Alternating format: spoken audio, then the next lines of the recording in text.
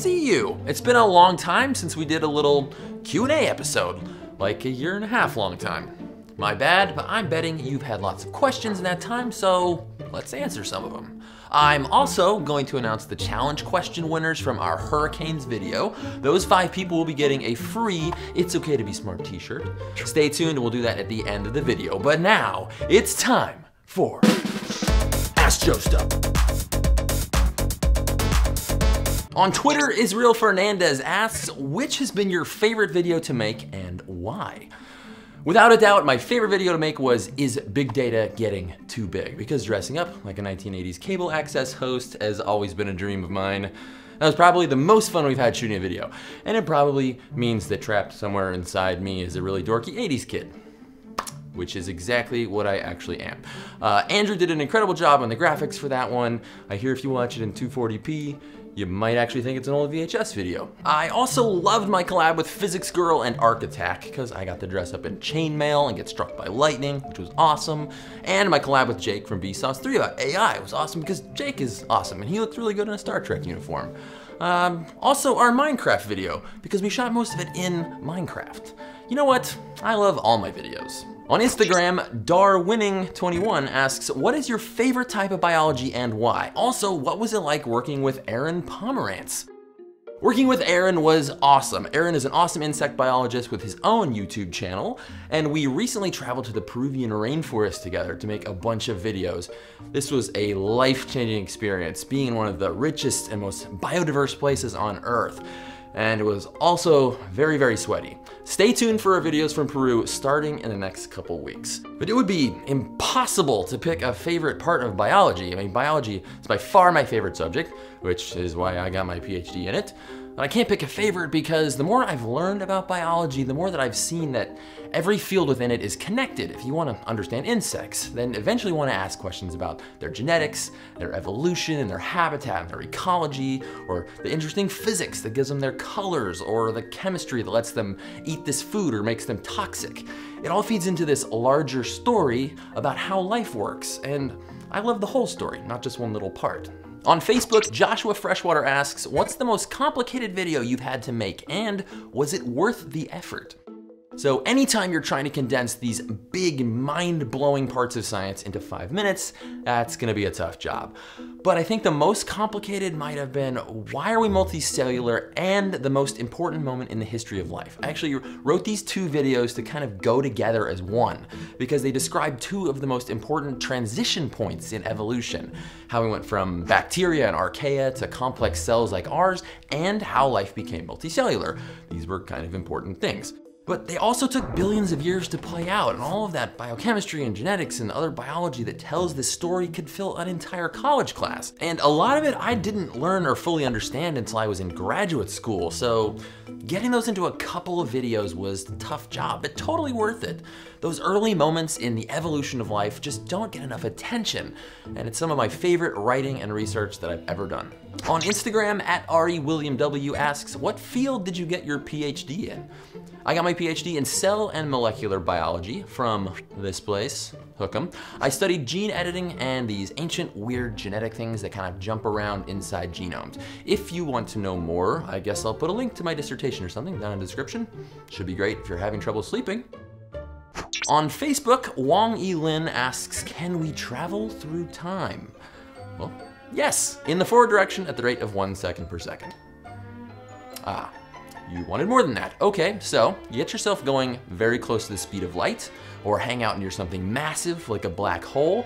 Thanks to relativity, time will pass more slowly for you compared to someone watching you from very far away, which is pretty much the plot of the movie Interstellar, and also this recent video from Vsauce 3, which is great. Backwards time travel? Probably not. We'd sort of have to bend space-time back on itself. We could jump from one point, here and now, to another, like here and then. It's the old wormhole thing. Physicists like Kip Thorne, who worked on a lot of the science for Interstellar, think that wormholes, those little theoretical doors that connect 2 different points in space and time, might be able to do this. The math works out, mostly, but it would involve A, making a wormhole, and B, accelerating it close to the speed of light, 2 things that we don't know how to do, and which actually might be impossible.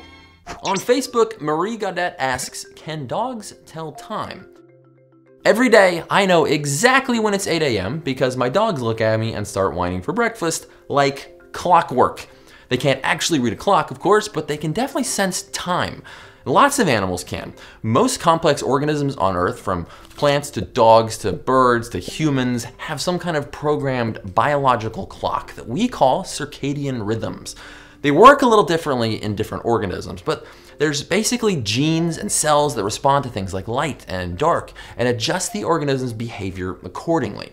I talked about how plants sense the length of days in my recent Do Plants Think video, and we talked about how our brains sensing light and dark actually affects our sleep cycle in Why Do We Have to Sleep?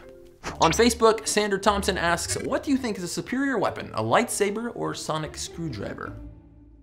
Definitely the lightsaber, but that's because a sonic screwdriver isn't a weapon, it's a tool, and that's what makes it so much cooler than a lightsaber. It's like Gallifreyan duct tape. Time Lord's Swiss Army knife. It's about the creativity and smarts of the person holding it. Although, a lightsaber does have one key advantage, it works on wood. On Instagram, @TobyM13 asks, what's your favorite science fact? If you took all the viruses in the ocean and stacked them end to end, they would reach 200 million light years into space. That's like 4 times farther away than the Virgo galaxy cluster. Totally true, source down there. On Twitter, @OneLetter2Men asks, is a pirate twice as likely or half as likely to win a staring competition? Excellent question. First one to blink loses. I assume the pirate is wearing an eye patch, and if the pirate is using their non-eye patch eye for the staring contest, then they have the same chance of winning the contest as a non-pirate, because I don't know about you, but I always blink my eyes together. But if they're using their eye patch eye, then they're almost guaranteed to win. Just ask my old friend, One-Eyed Willie. That's it for another Ask Joe Stuff episode. Thank you to everybody who sent in questions. Sorry we didn't get to all of them. We'll do this again sometime. We did get one question from a bunch of people, which is how we make these videos and how this all got started. Turns out we're getting pretty close to 1 million subscribers, which is totally bonkers to me, but if that happens, I think maybe we should make that video, tell you the story of all this. If that's something you'd like to see, let me know down in the comments. Maybe we'll make that video. And now it is time to announce the winners of our challenge question from our hurricane video a few weeks back. I asked why Jupiter's red spot spins in the opposite direction we would expect it to, being a cyclonic storm. Well, hurricanes on Earth are low pressure storms. The air moves in from the outside, the Coriolis effect works accordingly.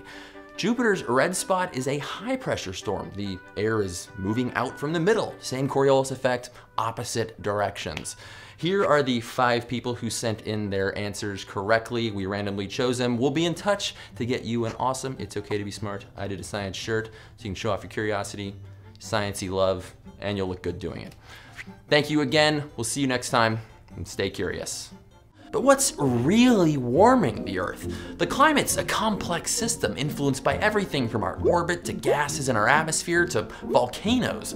And when we say warmer, warmer compared to what? For most of history, temperature records look something like this. Hot today, hotter than yesterday, gonna be hot tomorrow.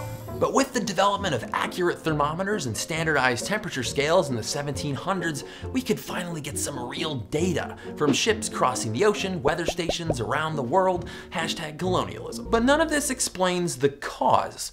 It could be human activity, but it could also be so many other things.